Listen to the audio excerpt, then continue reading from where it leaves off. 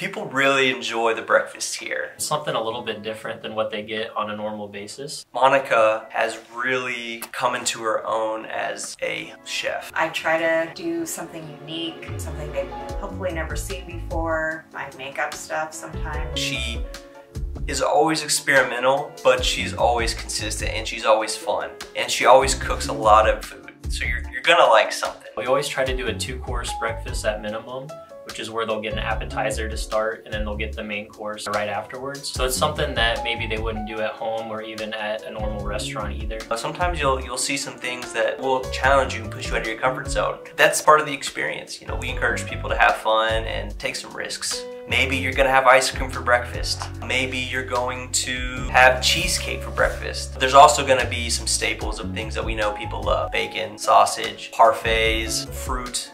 There always is a wide variety to choose from, and it's a lot of food, so no one ever goes hungry. We make sure that I start pretty early, usually around 7, prepping and getting ready. Usually I have several dishes in mind that I want to serve. So we want guests to feel, first of all, welcome when they come down in the morning. We like to greet them as they come down the stairs or walk inside of the mansion. They get to come down and be a little surprised by what we're serving. Sometimes I don't even know what I'm serving until the last minute. We show them to the solarium and then we always ask them what they want to drink.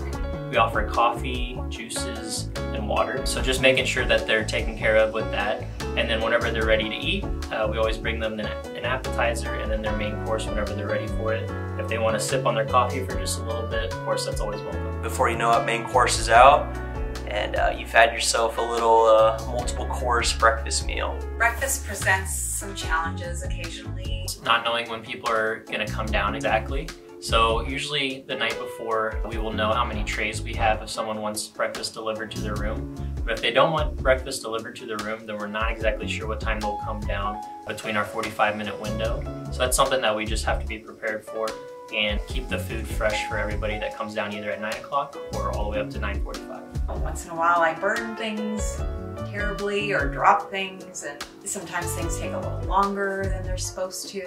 And we just got this new stove and oven, so I'm kind of in a learning curve right now. It's just a lot of people to feed, especially on the weekend morning. People are hungry, and you just have to develop a good system, and you have to communicate well with your team and execute at a high level. We always do take into consideration dietary restrictions and things of that nature. We try to always work with people the best we can. We are careful to make sure people are thoughtful about cross-contamination and people have a severe allergy. I myself have a severe allergy. You know, I want to make sure that when people come here, they are fed well, despite having some restrictions or even allergies. It's important for us that guests feel homey, that they feel relaxed. You know, this isn't a fast food restaurant. It's just very intimate. It's fun. It's laid back. A lot of times people who are sitting down and having breakfast will chit chat with people who are also staying, and more times than not, they have something in common that they didn't even realize. We want people to get to enjoy something unique and flavorful and filling, that they won't be hungry hopefully until lunch again.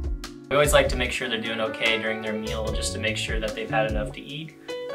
And usually it's right on the borderline of just enough or a little bit too much.